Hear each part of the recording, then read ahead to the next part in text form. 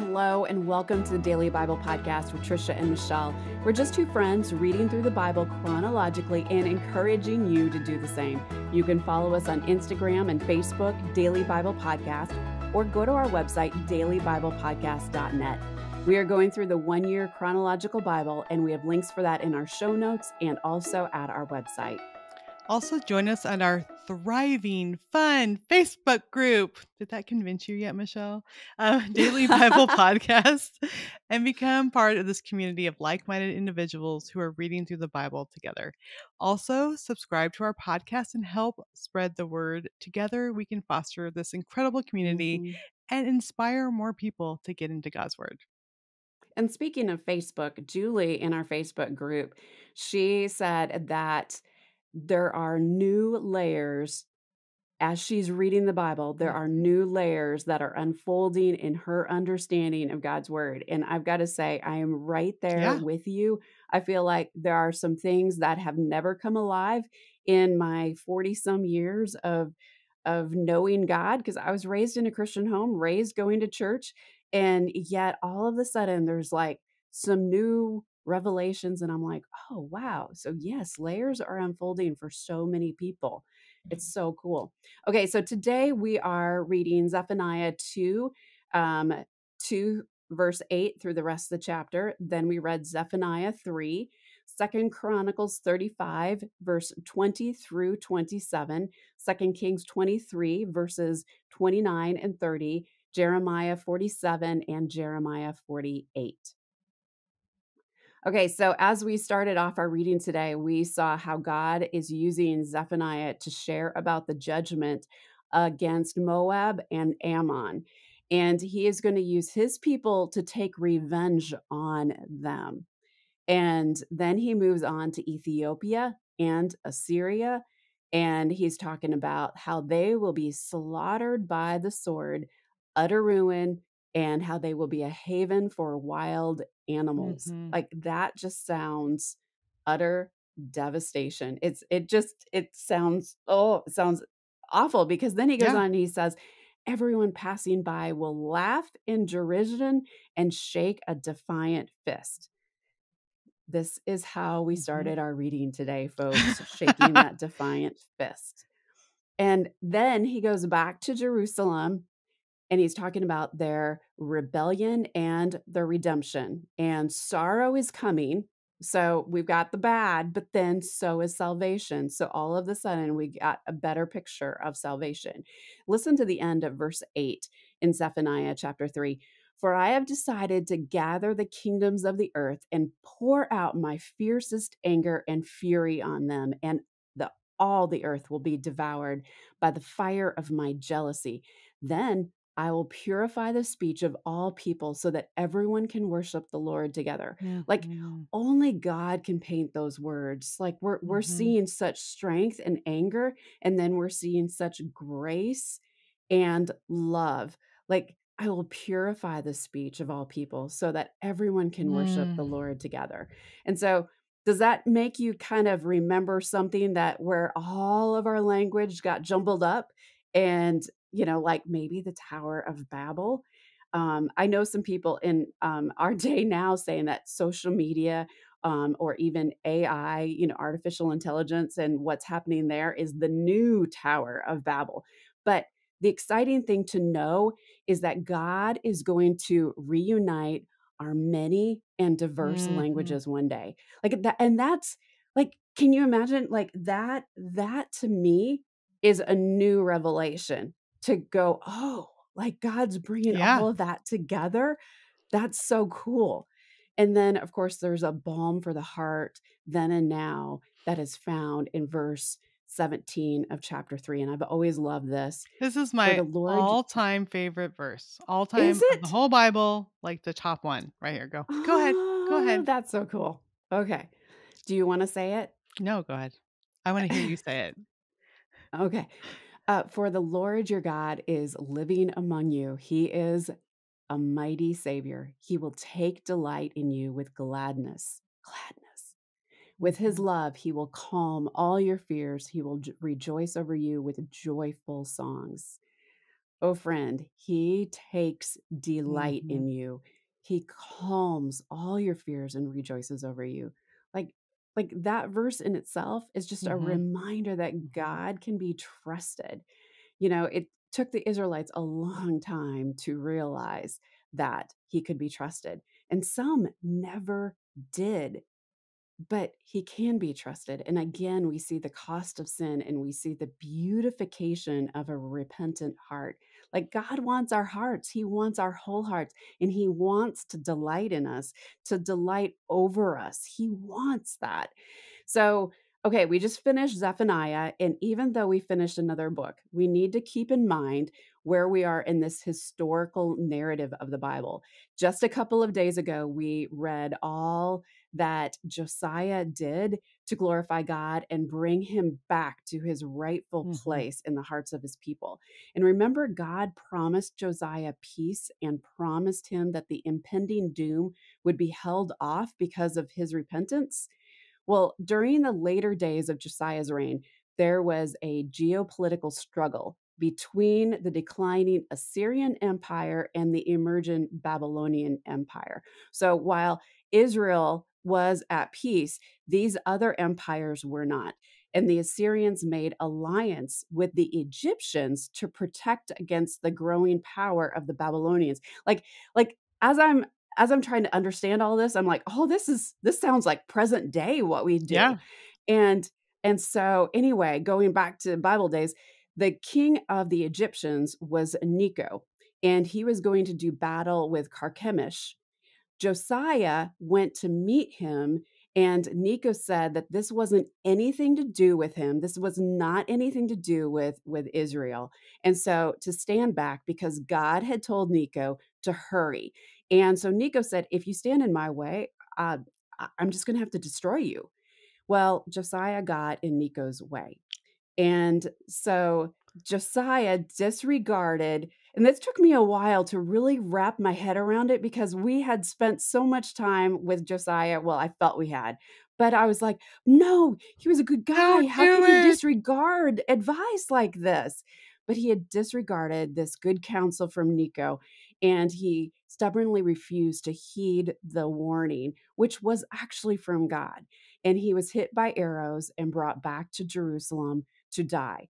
And all of Judah and Jerusalem mourned for King Josiah, and Jeremiah composed the funeral songs for his funeral. I thought, that's so cool. And of course, that Yeah. makes sense. And then Josiah's son, Jehoaz, became the next king. So the end of an era. It's so interesting because it is. It's like, oh wow, look at Josiah. Look at all he's doing. This is so cool. We really like this guy. And you see this upward climb of all these things he's doing. And then it's just like, and he died. It was like, what was that? I Mhm. was like looking at like flipping the pages, like, did I just read that right? Like he just got shot and died. Like it's over that quick. Oh, it Um, was a big production in our home, when as I was reading through it because I was like, "Joe, do you remember this?" He was like, "Nope." And so we had all our study Bibles out and everything because I was like, "Help me understand this. Help me understand what's going on here because I don't want this to be true."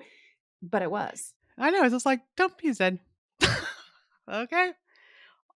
Yeah, I mean, I just feel like again, we've said this over and over. I just feel like I'm understanding everything so much better when it's all laid out together and we're Yeah. following his story because before his story is a bit here and a bit there and a bit there and when a name just pops up once in a while you don't even think that's important and then when we read it all like this it just seems like so anticlimactic that he just dies, Mhm. but he did. All right, Mhm. so Jeremiah 47 focuses on the prophecy against the Philistines. Again, the word comes to Jeremiah before Pharaoh attacks Gaza, indicating an impending invasion from the north, symbolized by waters rising over the land, and it represents the destructive force of the Babylonian army. So the invasion is said to be so horrific. This part really like stopped and read it 3 times. Terrified fathers run madly without a backward glance at their helpless children. Like they're just running for their lives. They're not even paying attention to their kids are back there getting trampled. So this is the sword of the Lord's judgment. Jeremiah 47:6 says, "Now, O sword of the Lord, when will you be at rest again? Go back to your Mm, sheath, rest and be still." So when I was mhm. studying about this, I learned a new word. So let me see if I can Ooh, pronounce it right. It's proso.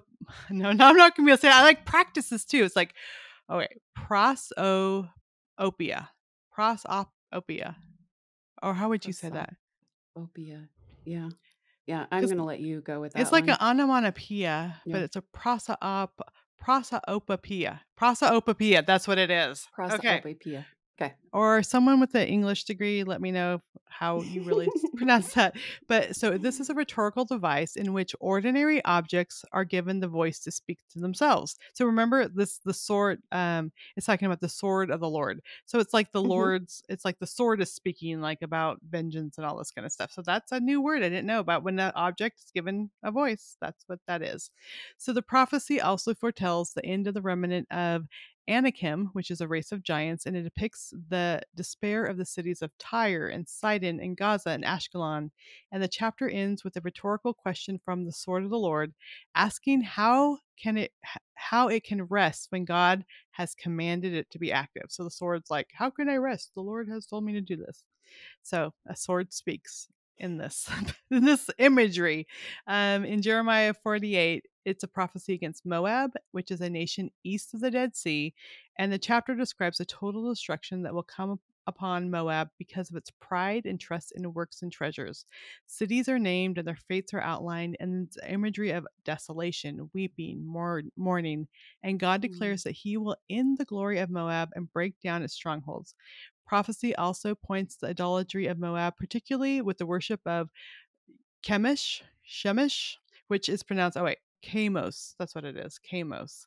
And the Moabites believed Chamos was their supreme god, and if they were to make him happy, if they were to make him happy, he would give them victory over their enemies. And sometimes this required human sacrifice. They were even sacrificing their sons to this Chemish. And we read that but God says the idol would go into captivity along with the priests and officials. And it concludes with a note of hope that God would restore the fortunes of Moab in later mm, days. And I think this is so cool. It says, "What sorrow awaits you, O people of Moab? The mm, people of the god Chemish are destroyed. Your sons and your daughters have been taken away as captives. But I will restore the fortunes of Moab in days to come. I, the Lord, have spoken." And that's so cool because we hear that about Israelites being restored and Judah being restored. But God, I mean, He does care for these other nations. He just wants them to worship Him. I think that was really cool that there's even a promise for Moab in this mm. chapter of Jeremiah. We serve an amazing God. Hmm.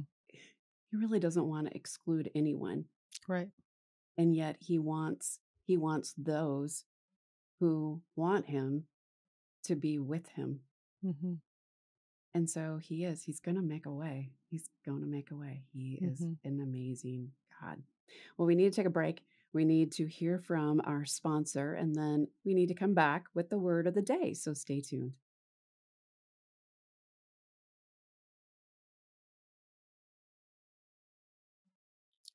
Okay, the word of the day is delight, which means great Mm, pleasure. So I hmm. love that in the middle of all these prophecies of destruction, we find the message of God's delight. And what is he taking delight in? You mentioned this, Michelle, and us. He takes delight in us. And so, Yes. like I mentioned, my all-time favorite verse, Zephaniah 3:17.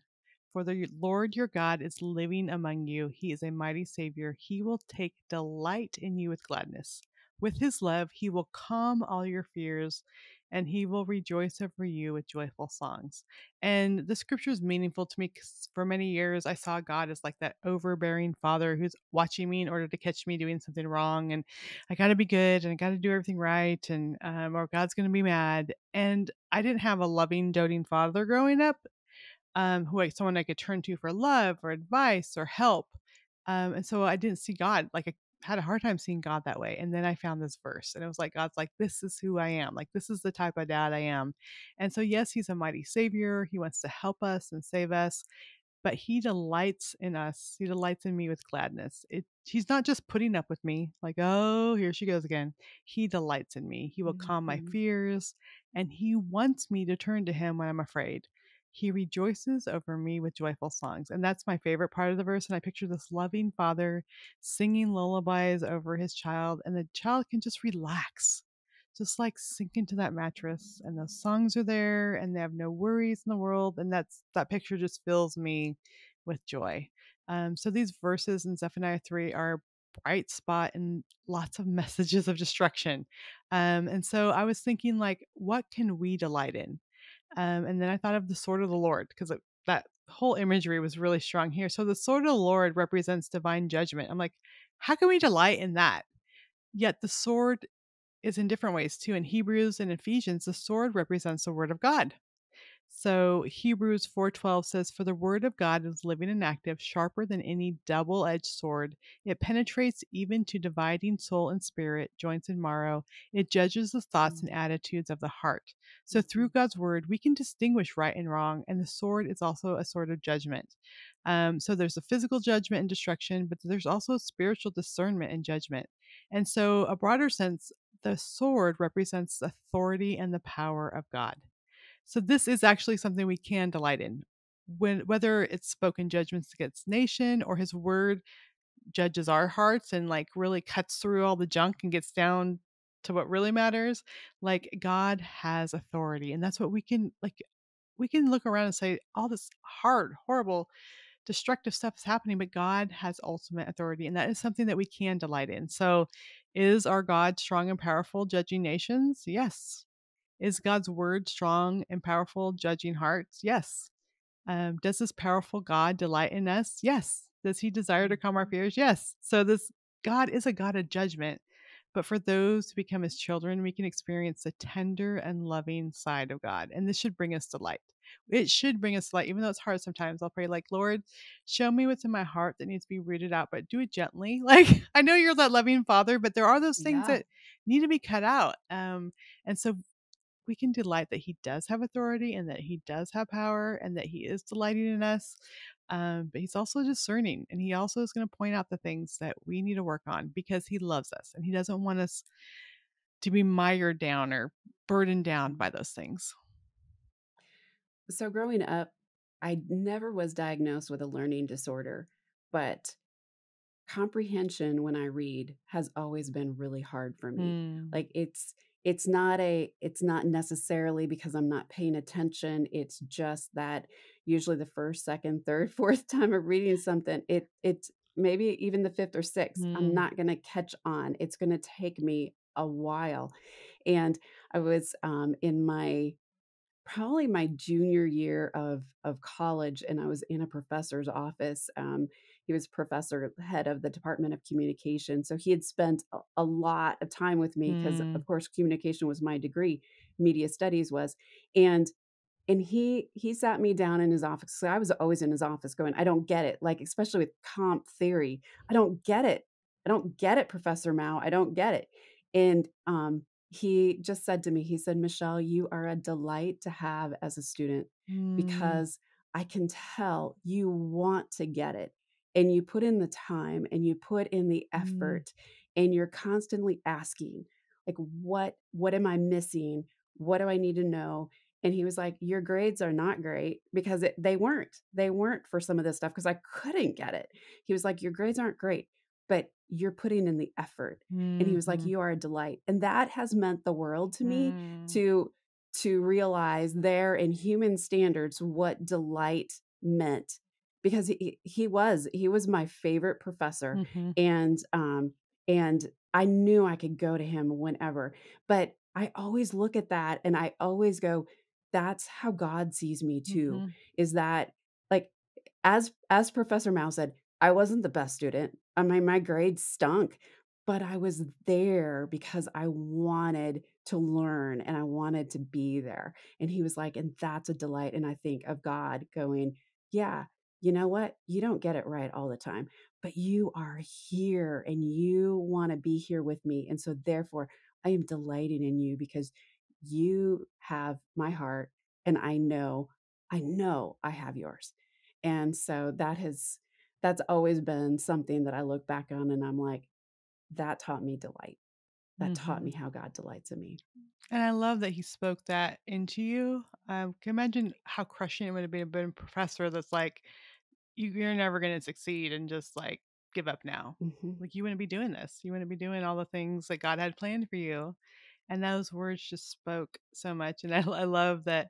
That's something that you could have playing over in your head, and like God does, like I know you're trying. Like, I know you're Yeah. trying to it's almost like, in the South, they say, "Bless her heart." Like, sometimes I'll think to myself, "Bless your heart, you're trying." Like, Yeah. you're not getting it right yet, but I bless my own heart sometimes, like, "Oh, come on." But yeah, we're trying, we're working at it, and I think God sees that effort. Like, he sees that effort, and Mhm. he delights in us, and he sings over us. And how like, we don't expect our toddlers to like, "Oh, you need to get everything right. You need to color in the lines and you need to stack the blocks perfectly." Like, we're not going to do that. We delight in them. We love them. And Yeah. yeah, God takes delight in us. Yeah, he does. Trisha, will you pray for us today that we would just bask in his delight? Hmm. Dear Heavenly Father, I just thank you that you delight in us. And I pray Mm, that just those words would sink in. You delight in us. They will sink into our hearts. They will go deep into our hearts. They will just help us realize, like, yes, we're going to mess up. Yes, we're going to fumble. Yes, we're going to have bad attitudes. Yes, we might be heading in the wrong direction sometimes, but you delight in us and you're going to sing over us and you're going to draw us to you, Lord. I pray that when we understand how much you truly love us, that we won't feel like we have to do everything right, but we'll just remember we mm, can always come to you and you are there. And I thank you mm. for that. In your name we pray. Amen. Amen. Well, we are sending you off with some daily encouragement to get into the Word and be the hands and feet of Jesus. Again, if you don't have the 1 Year Chronological Bible that we are using, we have links for that in our show notes. You can even find it in the Kindle format. Also, in the show notes is a monthly and yearly schedule of the Bible reading plan that we are following. Okay, so tomorrow we are reading 2 Chronicles 36, verses 1 through 4, 2 Kings 23, verses 31 through 37.